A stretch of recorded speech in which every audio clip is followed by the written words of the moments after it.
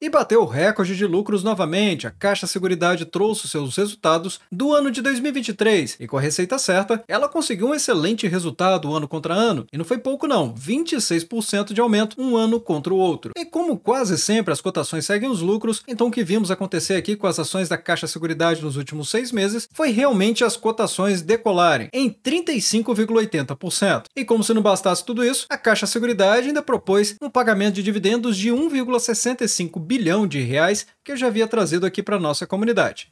Olá amigos do Ativo Virtual, aqui é o Alex, e justamente pensando em tudo isso, é que nesse vídeo aqui eu vou trazer para nossa comunidade o Fique Preparado, que é o quadro do Ativo Virtual que faz o raio-x das empresas, de ponta a ponta, e esse aqui é muito importante, afinal de contas não tem apenas o quarto trimestre do ano passado, mas também todo o exercício social do ano de 2023, fazendo um apanhado para a gente entender realmente as perspectivas futuras da Caixa Seguridade, e assim avaliar se ela está numa condição melhor ou pior. E eu vou adiantar logo, a empresa não fez um comunicado oficial a respeito dos dividendos trimestrais, mudando a política dela. Felizmente vi alguns conteúdos falando sobre isso aqui, mas não tem essa confirmação ainda. Mas nós vamos avaliar quando que a empresa pode trazer essa informação de atualização da política de pagamento de dividendos no ano de 2024, para assim acalmar os ânimos da nossa comunidade que frequentemente perguntam a respeito disso. Além disso, entender se é um momento favorável para as ações CXSE3 com base na análise técnica, se a empresa continua com bons fundamentos sobre os dividendos e também a nova projeção de lucros e preço teto do ativo virtual, comparando inclusive do ano de 2023. E justamente por trazer todo esse conteúdo para você, logo pela manhã, é que eu te convido a se inscrever no canal e também ligar o sino de notificações e, é claro, se possível, compartilhe o vídeo, porque assim você apoia o canal a levar essas análises para mais pessoas. Então, bora pro vídeo!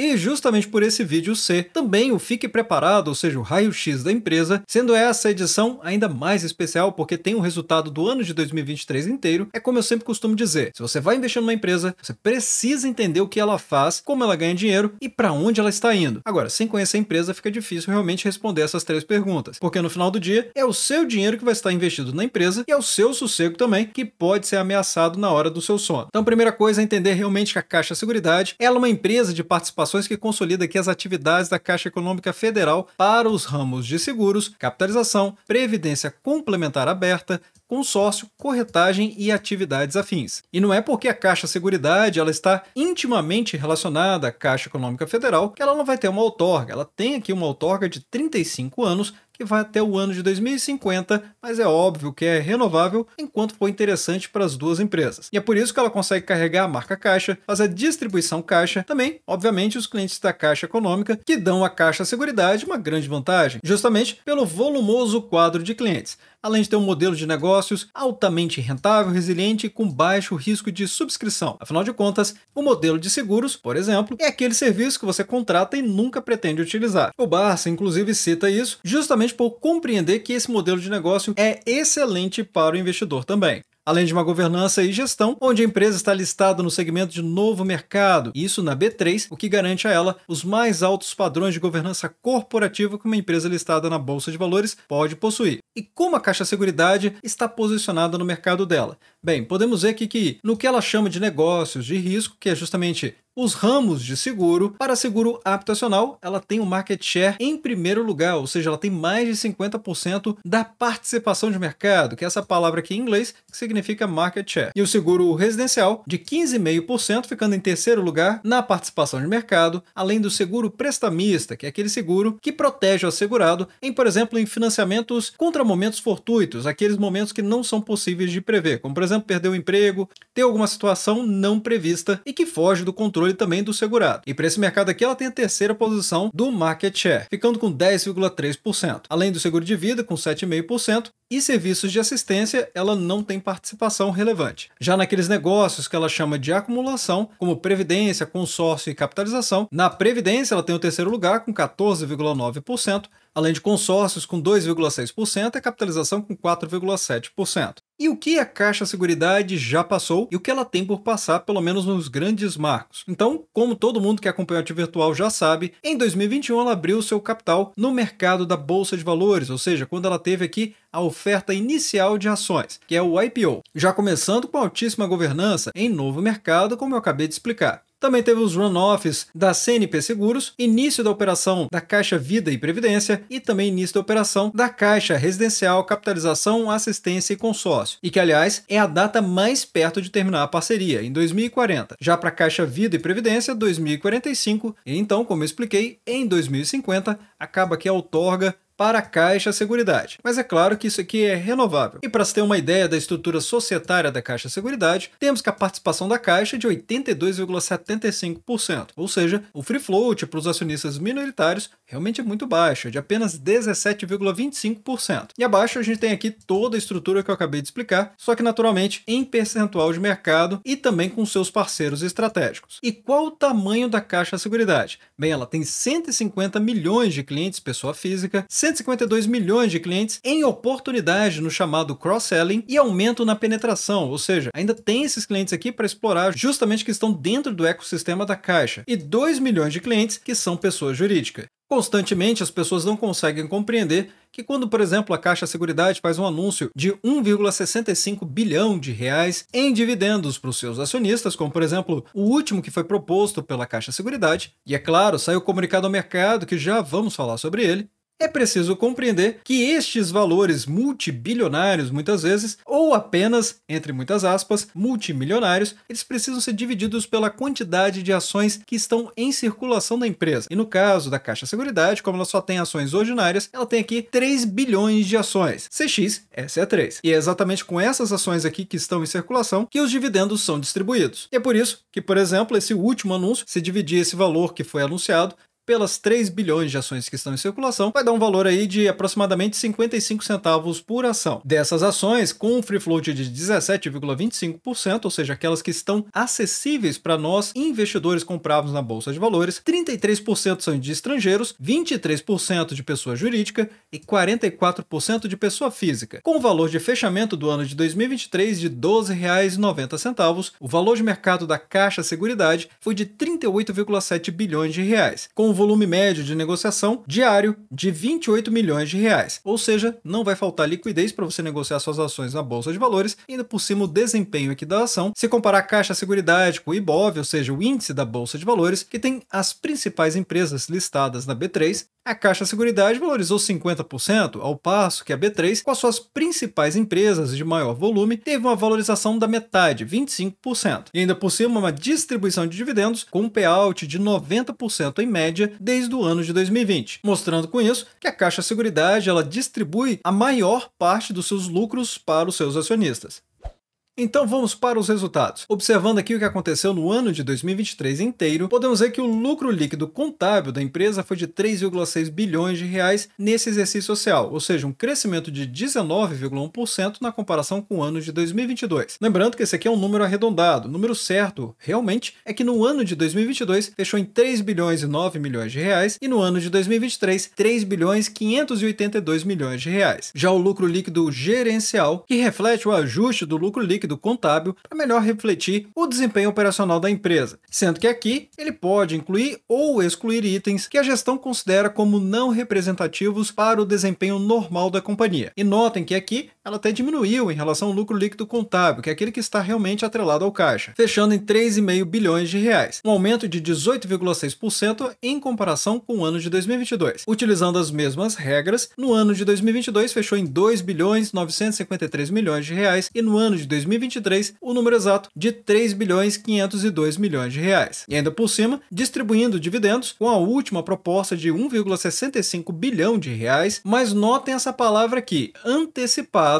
em novembro de 2023, e assim totalizou em 3,15 bilhões de reais, com payout de 90% do lucro líquido ajustado do ano de 2023. Não deixando dúvida nenhuma, a empresa realmente distribui a maior parte da sua lucratividade para os seus acionistas. Fechando as receitas operacionais em praticamente 4,6 bilhões de reais, crescimento de 22% na comparação com o quarto trimestre do ano de 2022 contra o quarto trimestre do ano de 2023, mas na comparação trimestre contra trimestre, praticamente estabilidade de apenas 0,4%. A comparação no anual realmente surpreende, 26,4%. E o lucro líquido gerenciável caiu 2,8% na comparação com o quarto trimestre do ano de 2022, mas aumentou em 0,6% na comparação comparação trimestre contra trimestre. E como eu acabei de explicar, o aumento aqui foi de 18,6% na comparação ano contra ano.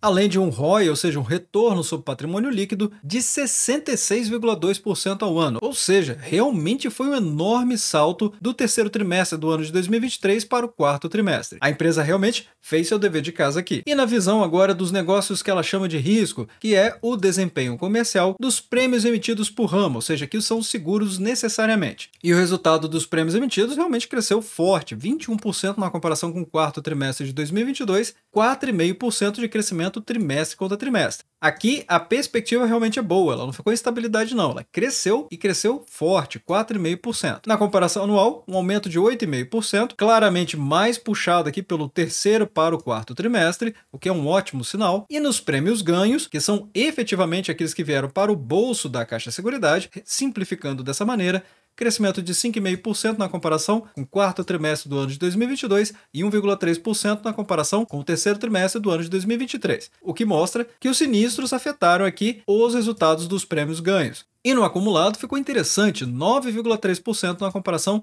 ano contra ano. O ramo que mais puxou o resultado da empresa foi realmente o prestamista, não tem dúvida nenhuma, crescimento aqui de 80% na comparação com o quarto trimestre e 5% na comparação anual. Agora, se for em volume, aí realmente é o habitacional, com crescimento de 10% tanto trimestral, ano contra ano, quanto no acumulado ano contra ano. Crescimento de 10%, com uma relevância de 35%. E só para vocês terem uma ideia, o fechamento aqui foi de 3,22 bilhões de reais no acumulado do ano, mostrando ainda a resiliência desse ramo até mesmo para os prêmios ganhos, que não teve variação nenhuma. Agora, quando o assunto é realmente a necessidade de chamar o sinistro, aí realmente pegou aqui para a vida e para o prestamista. Caiu de 2,4 bilhões de reais para 2,26 bilhões de reais e no prestamista de 2,18 bilhões para 1,95 bilhão de reais. Já nos negócios de acumulação, esses não foram tão bem, porque, por exemplo, na comparação com o quarto trimestre do ano de 2022, houve realmente um grande salto aqui de 15,5%. Porém, mais para o final do ano, teve queda de 5,6% na comparação do terceiro trimestre com o quarto trimestre. E ficou ainda pior. Na comparação anual, ou seja, 2022 contra 2023, houve queda no acumulado de 11,1%. E olhando para esse slide da apresentação, não tem dúvida nenhuma que foi Previdência o maior ofensor, queda de 18,9% na comparação do acumulado 2022 contra 2023. Já nos negócios de acumulação, o resultado foi excepcional, aumento de 23,9% na comparação com o quarto trimestre de 2022 e 33,1% na comparação do anual, ou seja, teve um crescimento aqui muito além de expressivo, saiu de 2,13 bilhões de reais para 2,84 bilhões de reais aproximadamente. E agora falando dos dividendos, é claro, eu já tinha trazido esse comunicado ao mercado, além de muitos outros conteúdos, até mesmo comparando com a BB Seguridade, porque foi justamente nele que saiu a aprovação desse pagamento de 1,65 bilhão de reais em dividendos para os acionistas, deixando muito claro, dividendos mínimos obrigatórios de 1,27, quase 1,28 bilhão de reais e os dividendos adicionais propostos, ou seja, está acima do dividendo mínimo obrigatório de praticamente 373,4 milhões de reais, fechando assim um 1,65 bilhão, que até mesmo a manchete já tinha informado e também os resultados do fechamento do ano de 2023. E com isso a empresa vai pagar 55 centavos, até um pouco mais aqui, por ação CXSE3. E não é novidade para quem acompanha o ativo virtual, muito menos para aqueles que são membros aqui do canal e que têm aqui acesso ao site exclusivo para os membros. Basta vir em ferramentas que temos o radar de dividendos, radar de pagamentos, próximos dividendos e também calendário de resultados, calculadora de juros compostos, marcação de melhores preços diretamente no TradingView para te ajudar a escolher o melhor momento para comprar ou vender uma determinada ação, além de vários outros recursos aqui e parcerias também. Mas nesse caso vamos ver o radar de pagamentos, justamente para a gente observar o quadro resumo da Caixa Seguridade, que anunciou esse dividendo no dia 22 de fevereiro, que foi numa quinta-feira. O pagamento em forma de dividendos, ou seja, isento de imposto de renda até a data de gravação desse vídeo, com data a compra o dia 26 de abril de 2024, que vai cair numa sexta-feira, e a data do pagamento muito rápida, já para o dia 8 8 de maio de 2024, que vai cair numa quarta-feira. Ou seja, o pagamento é muito rápido em relação à Datacom, mas só lembrando que essa aqui é uma proposta que vai ser julgada ainda na AGO, que é a Assembleia Geral Ordinária. E é por isso que a Datacom ainda está para acontecer um pouco mais longa, por assim dizer. E é claro, assim que sair o resultado na AGO, claro que eu vou trazer aqui no canal para manter a nossa comunidade muito bem informada. E aí assim, eu aproveito para te convidar a se inscrever no canal e ligar o sino de notificações, porque com isso você vai receber esses conteúdos que eu trago diariamente no Ativo Virtual às 7h45 da manhã. E continuando, vamos ter aqui os 55 centavos por ação ordinária CXSE3, gerando uma grande rentabilidade líquida de 3,73%. Só lembrando que essa rentabilidade foi calculada na data do anúncio para as ações CXSE3. Atualmente, as ações da Caixa Seguridade, nessa cotação dos R$ 14,49 aproximadamente, está valorizando um absurdo de 89,32% nos últimos 12 meses. Realmente impressionante essa valorização e que começou mais no final do ano de 2023. E assim, o PL disparou, foi para 12,13, ficando inclusive mais cara do que a BB Seguridade, por exemplo. Só lembrando que o PL é o preço dividido pelo lucro, basicamente quanto que o mercado está precificando a capacidade de geração de lucros de uma empresa. E o benchmark de mercado é um PL de até 15 vezes para boas empresas com bons fundamentos. Exatamente o que a Caixa Seguridade oferece para os seus acionistas. E aqui, o PVP da empresa também disparou. Na verdade, 245% acima do valor patrimonial da Caixa Seguridade. Com o dividend yield que não está impressionando, de 6,77%, mas eu sempre lembro aqui nos vídeos do canal e justamente no Fique Preparado não poderia me furtar a isso. O dividend yield é a mera soma dos dividendos pagos dos últimos 12 meses dividido pelas cotações atuais. E uma vez que as cotações da Caixa Seguridade dispararam quase 90%, é claro que o resultado dessa divisão vai ser menor. Assim, quem comprou as ações da Caixa Seguridade há 12 meses atrás, além de usufruir de quase 90% de valorização das cotações, ainda por cima tem um dividend yield de um coste muito superior a este aqui.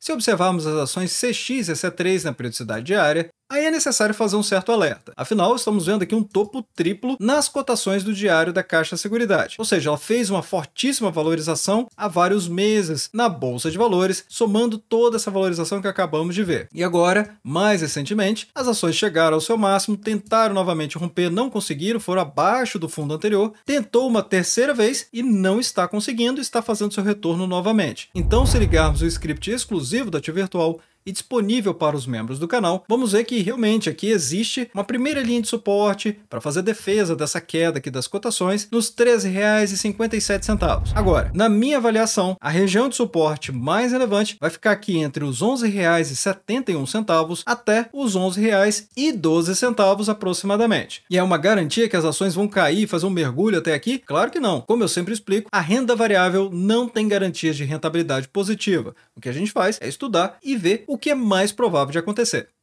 Bem, então, para mostrar para a nossa comunidade o que eu havia estimado de lucro projetado e também preço teto para o ano de 2023, está completamente acessível para qualquer um recorrer aos vídeos anteriores aqui do canal, que tem o preço teto e as projeções do ativo virtual. Eu havia analisado e projetado que os lucros da Caixa Seguridade seriam de R$ 3,478 bilhões, com um payout de 90%. E como podemos ver aqui no resultado da Caixa Seguridade, na mensagem da diretoria, o lucro líquido contábil que eu já havia apresentado para vocês nesse vídeo de 3,582 bilhões aproximadamente. Porém, o lucro líquido gerenciável, que é o recorrente que ela retira a participação para fazer o pagamento de dividendos para os acionistas, foi de 3,48 bilhões de reais, ficando incrivelmente próximo daquilo que eu havia estimado para o ano de 2023, ainda por cima com payout de 90%. Mas aqui também não foi necessariamente uma grande surpresa, porque a Caixa Seguridade ela havia prometido isso em fatos relevantes, comunicados e também com as falas do CEO e do CFO da empresa. Agora, o total de dividendos pagos pela companhia, aí ficou realmente muito fácil. Logo no início desse vídeo eu mostrei para a nossa comunidade a quantidade de ações que tem em circulação, que são 3 bilhões de ações. Como a empresa pagou 3,15 bilhões de reais em dividendos para o exercício social do ano de 2023, então basta dividir isso por 3, que a gente vai achar que a empresa pagou R$ 1,05 para o exercício social do ano de 2023. E se voltarmos aqui nas projeções e preço teto do ativo virtual, o DPA também ficou muito próximo, de R$ 1,04 até um pouco mais aqui. E agora sim, trago para a nossa comunidade as projeções e preço teto do ativo virtual revisada para o ano de 2024, com o lucro líquido projetado de 3,87 milhões de reais, E é claro, a fórmula, como eu faço a projeção e o preço teto ativo virtual, eu não compartilho, mas fica muito fácil de compreender se você sempre acompanha os resultados que eu trago aqui no canal e, obviamente, compreende as mensagens que eu estou passando no decorrer dos vídeos. Então esse acaba sendo realmente um prêmio para quem acompanha o canal. O payout aqui, projetado ou esperado, continua sendo de 90%. E se a empresa realmente materializar tanto o lucro projetado quanto o payout de 90%, então o DPA vai ser de R$ 1,16 até um pouco mais. Indo para a nossa pirâmide, a 4% de dividend yield, o preço teto vai ser R$ 29,09. Agora, se você quiser 6%, aí o máximo que você pode pagar vai ser de R$ 19,39 nas ações CXSE3. 8%, R$ 14,54 e 10%, R$ 11,64. Isso porque esse DPA corresponde a uma rentabilidade de 8,04%, com aquela margem de segurança de 6%, muito utilizada inclusive pela família Bars, é de 33,83%. Esses números são todos baseados na cotação que eu estou utilizando nesse vídeo, de R$ 14,49.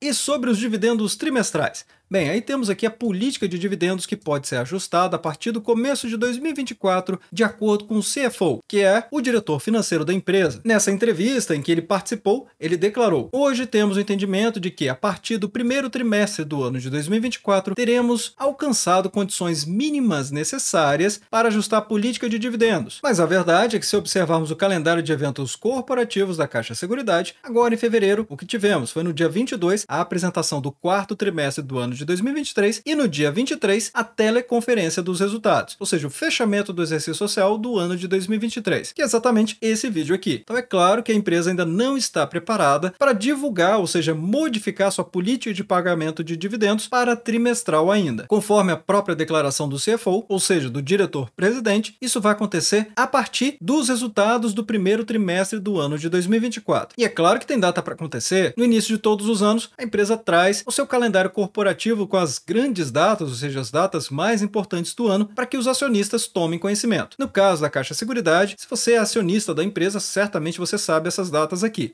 Por exemplo, em abril, vamos ter aqui no dia 25 a Assembleia Geral Ordinária da empresa, que é justamente a deliberação pela confirmação ou rejeição dos dividendos propostos que eu acabei de apresentar, dos 55 centavos por ação. Já em maio de 2024, no dia 9, vamos ter a divulgação dos resultados do primeiro trimestre do ano de 2024 e a teleconferência no dia 10. Então, se você não é acionista ainda da Caixa Seguridade, certamente você não sabia disso, e se você está pautando a sua decisão para começar a investir na empresa baseado na modificação da política de pagamento de dividendos para trimestral, é bom pensar nisso, porque se a empresa realmente definir um pagamento trimestral, certamente vamos ver fortes oscilações no mercado. Mas vá deixando nos comentários abaixo qual a sua opinião a respeito da Caixa Seguridade e desde já agradeço o seu like e também por compartilhar os conteúdos do Ativo Virtual.